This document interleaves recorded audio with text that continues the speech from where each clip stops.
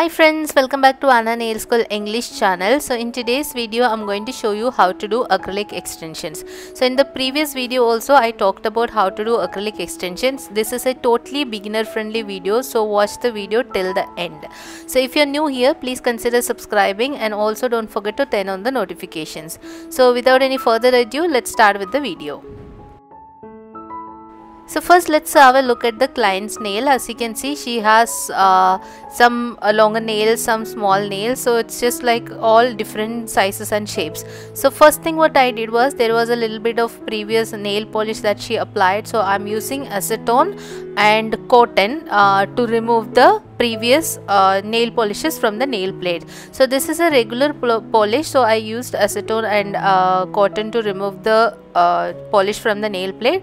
If the client has a gel polish on, then you can use a hand file to file it down and then you can soak it off. So just make sure that there is nothing on the nail plate before we start with the process. After cleaning up the nail plates, what I did next was, using my nail cutter, I trimmed down the length of the natural nails. So this is a very important step when we are doing extensions. We always trim down the nails to the maximum. Okay, so some clients, they may request you not to trim down the nails too short, but as a technician you can explain why we trim down the nails. So now you may wonder, what is the reason why we trim down? So when we leave the nails the length as it is and try to apply product on top of that, just remember that natural nails grow after certain growth, it will grow downwards. Okay, not for all the clients, but some of them, or maybe most of them, you can say, that will eventually make the product and the nail separate, and it is going to put a lot of pressure on the nail plate. So to avoid that, we trim down the natural nails as short as we can. Okay, so you can explain this to the client, and if they still insist, obviously we can leave it, but don't leave too long. Okay, so next step, as you can see, I'm using an orange wood stick to push back the cuticles. So here you have to look at the angle, the way I'm holding the orange wood stick. It's not that pointing and pushing towards with the tip, but I'm holding it in a side angle and then pushing back the cuticle without hurting the client. So certain clients, they may have like really sensitive cuticle area, so you have to be very gentle. Little pressure you can apply, and then once the pockets are open, then you can just go ahead and clean the cuticle area without hurting the clients. So next step is, we need to do the dry manicure. So here what I'm doing, I'm holding the client's hands from the top side and pulling the side walls, lateral walls of the skin, or the side skin of the client towards the bottom, and then very gentle, using the 180 grit side of the file, I'm going so close to the skin and I am just buffing it towards the right. So when you do this, just make sure that you are doing smaller portions at a time. Just don't do like all the way from one side to the other. Just go slow and steady, and then eventually you will have a clean. And after cleaning it, so as you can see, we have a lot of dust coming out, right? So you have to keep on cleaning it with the dust of brush, so that you can see if there is any leftover dead skin on the nail plate. And you can also use the orange wood stick in between, just to make sure that you're pushing back the cuticle, so that you have that complete visibility underneath the skin also. And make sure, if you so obviously whenever I personally use fresh hand files for each client. So if you're using a fresh hand file, then just make sure that the edges of the file is like buffed before you use it. Okay, otherwise it might hurt the client.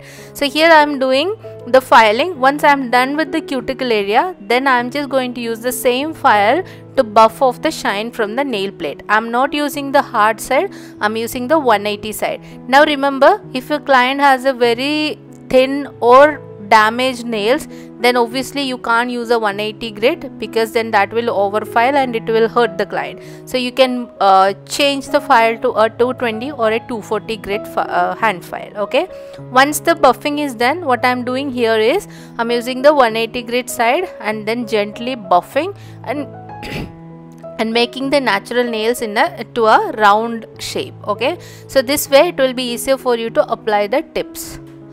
So I have not forwarded any of the steps, so that you can see how much time it takes, and since I'm explaining, I'm doing it a little slower, but for a regular client it only takes like 30-second to 40-second maximum per finger. Okay, so here I'm just making sure that I don't see any shiny area, and I'm using my orange wood sticks to lift and roll back the skin around the epinecum area. Epinecum is your cuticle area, the skin behind your nail plate. Okay, so now we can see the nail plate is totally clear, and after this we are going to trim the cuticle.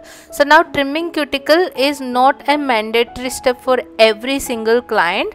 Whenever you see something like this, the keratinized skin around the epinecum area, you need to trim that down. Okay, so if you are new to this, then I would recommend you practice on your own hand. Then maybe you can practice on to your friends or sisters, anyone at home. You can try practicing.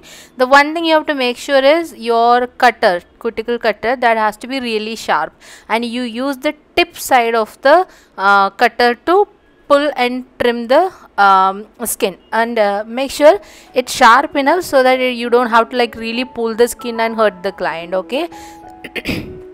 So here, once I'm done, in case if you are not able to reach any corner, then you can hold your file like this and then just make sure that you are reaching all the corners of the nail, just making sure that there is no shiny area in the nail plate. If the nail plate is not clean, then your extension will not last. Okay, so if you are looking for a good retention, then just make sure that your nail plates are totally absolutely clean. After done, then I'm using lint-free wipe and alcohol just to clean the nail plate. So you have to make sure that there is no dust, no oil, moisture, nothing on the nail plate. Okay, so I'm wiping top of the nail plate.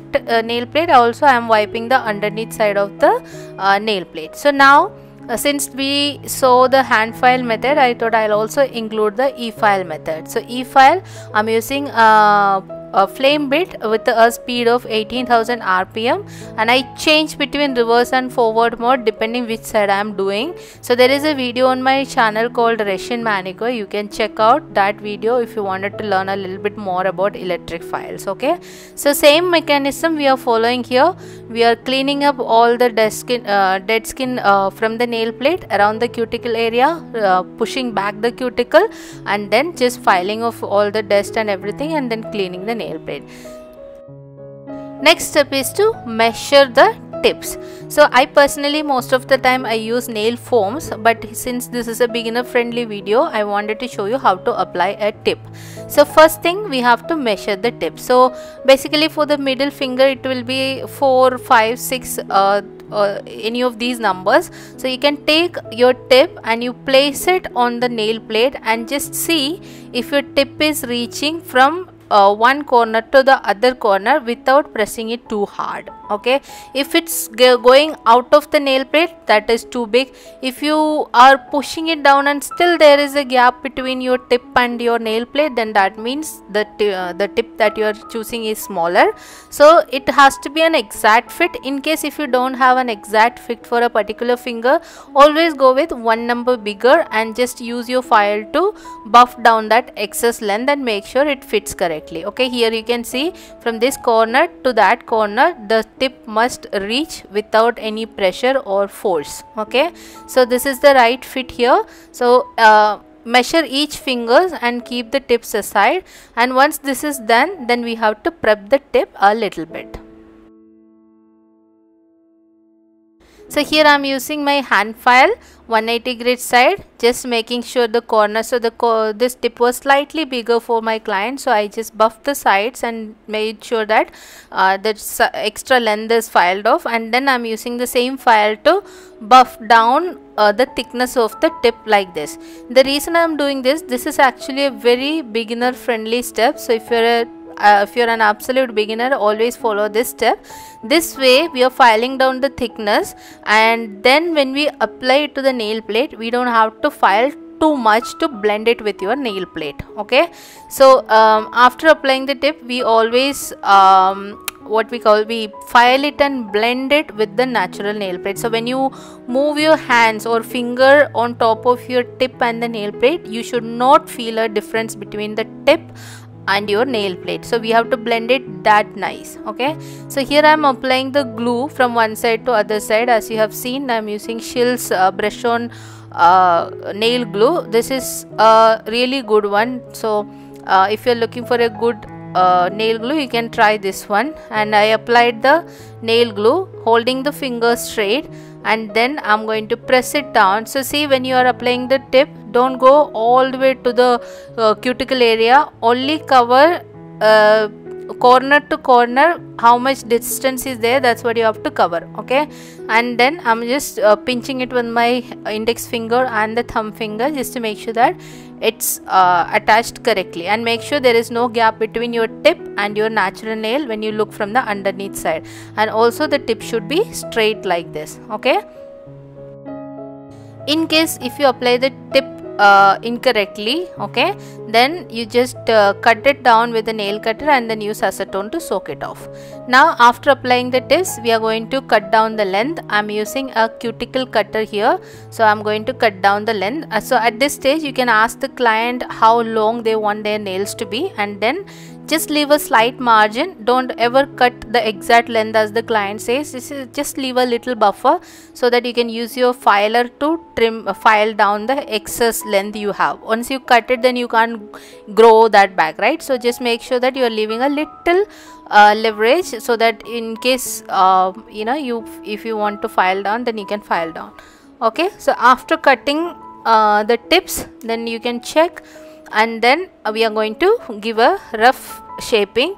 So here I'm using same 180 grit side. First I'm starting with the free edge, and then I will also make sure that the side walls are straight with the nail plate growth, and then we are also going to file and blend it with the natural nail plate. So remember, we already buffed the tips before we applied it. So now when you're filing it, you don't have to file so much. And also when you file, just make sure that your file is touching only the tip, not the natural nail and not the nail plate. Okay, otherwise remember, we already did the dry manicure. We cleaned, buffed and removed shine from the nail plate. So if we over file, then that center area we are going to over file it, and the client will feel sensitiveness even after the service. Okay, so we don't want to damage the nail, so that's why this buffing of the tip is a good technique for a beginner. So after buffing and blending the tips, you can just use your alcohol wipe and lint free and alcohol to clean the nail plate. So now you can see how clean our nail plates are. Now it is ready for product application.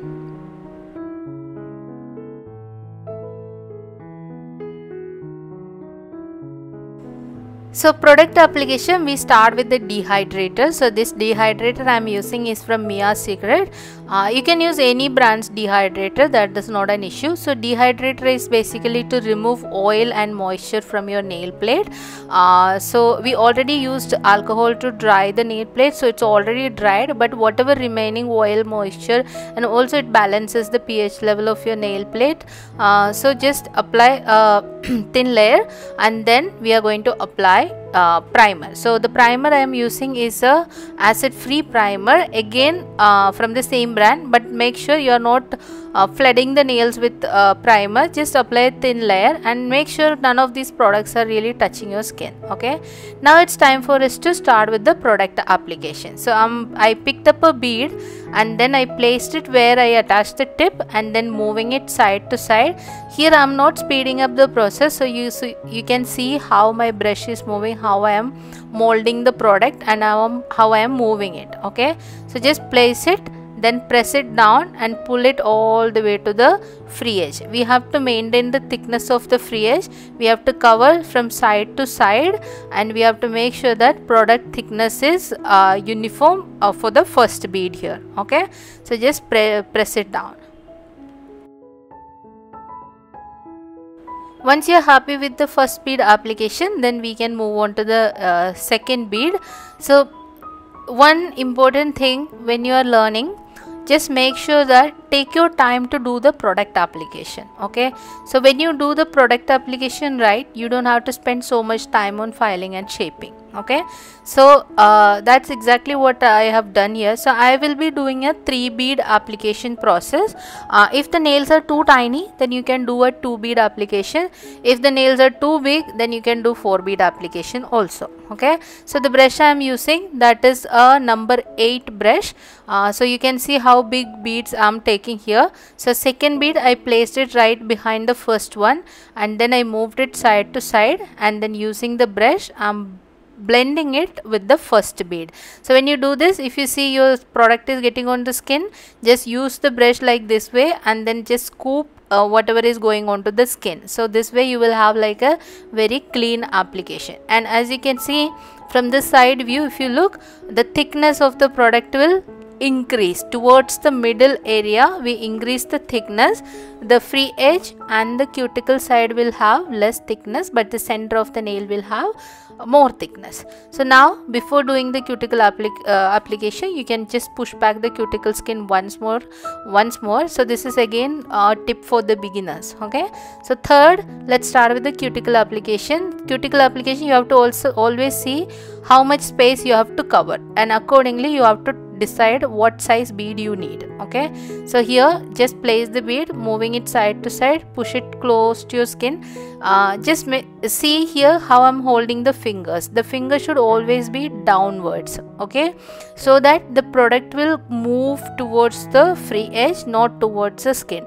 Towards the skin, we always use the brush to push the product close to the skin. Just make sure that you are leaving a hairline gap between the skin and the cuticle bead.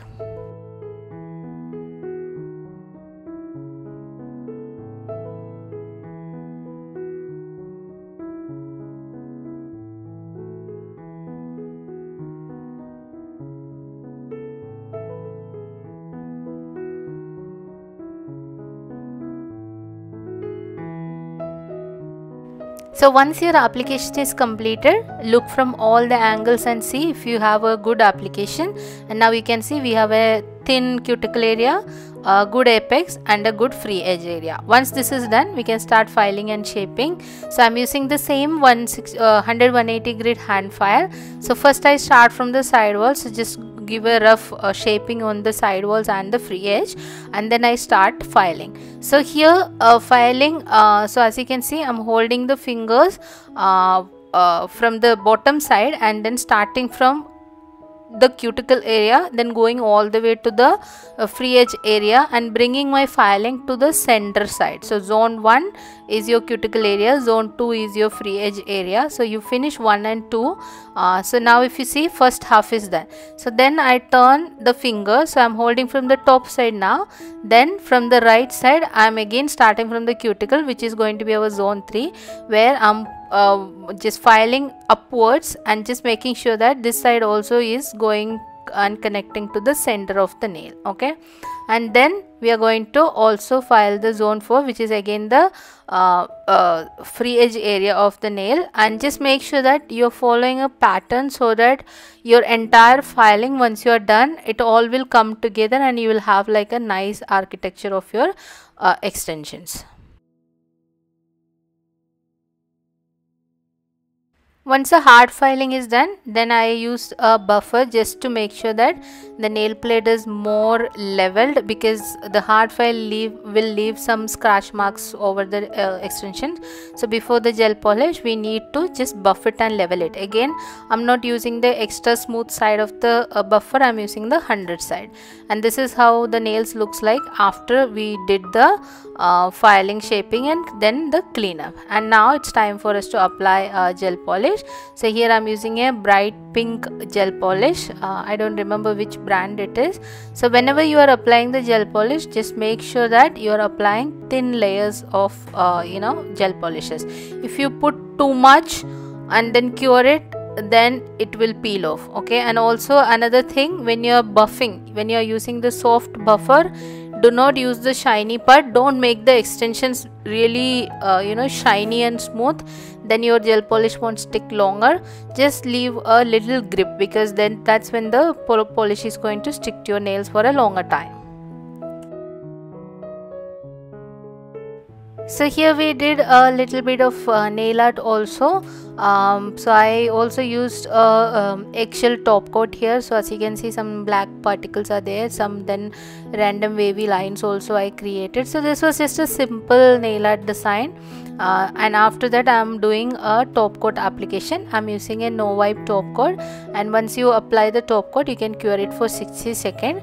And that's how we do a extension using acrylic products. So I hope this video helped you. If you like this video, don't forget to like, share, comment, and also don't forget to subscribe to our channel.